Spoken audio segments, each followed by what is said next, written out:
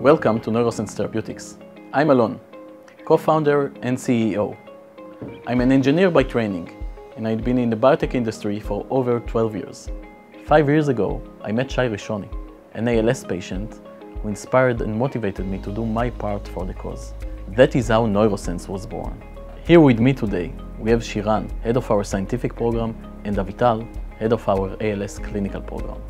ALS is a neurodegenerative disease that causes healthy, fully functional people to become paralyzed within few short years, leading inevitably to death within 2 to 5 years. Over 100,000 of people are diagnosed with ALS each year, with no effective treatment and no hope.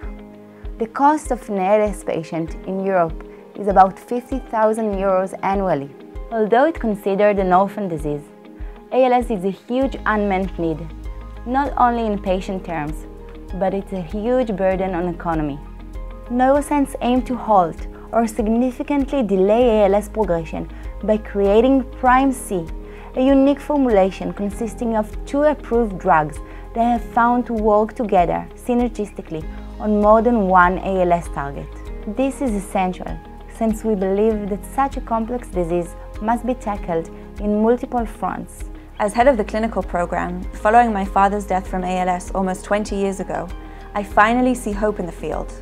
We have just concluded our first proof of concept study in ALS patients, which showed that PrimeC is safe and tolerable with preliminary signals of clinical benefit, and we are now spearheading the next phase. During 2022, we plan to initiate a robust, placebo-controlled dose range finding clinical trial in order to find the optimal dose of PrimeC for ALS patients. This will be done by evaluating all the relevant disease progression parameters, such as respiratory and overall function and biomarkers. Our core team is built up of extremely driven and passionate scientists, some of whom had felt the effects of ALS firsthand.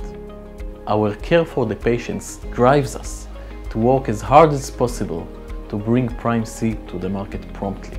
ALS has remained unaddressed for too long, and patients and their families are suffering the consequences. Our aim is to alleviate their suffering and to develop an effective treatment for this terrible disease.